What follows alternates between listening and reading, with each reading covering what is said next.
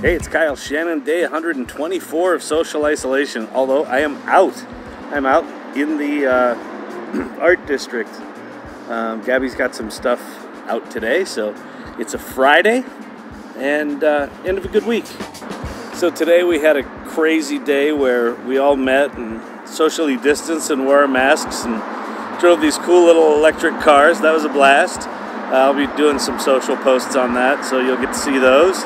And that was about it. Had a couple internal meetings wrapping up the week, but that's it. And yeah, good day. It was a little odd today being out and about, but you know, not being able to truly interact. We still had to keep our distance and, you know, wear our masks and not be able to hug hello, and we did elbow bumps. It was all fine, but it was just a little surreal being out. And at one point, the guy that was leading our electric car tour took us to an indoor museum, and that was totally freaky. It was the first time Monique or I, or probably some of the other people, had been in a public space since lockdown.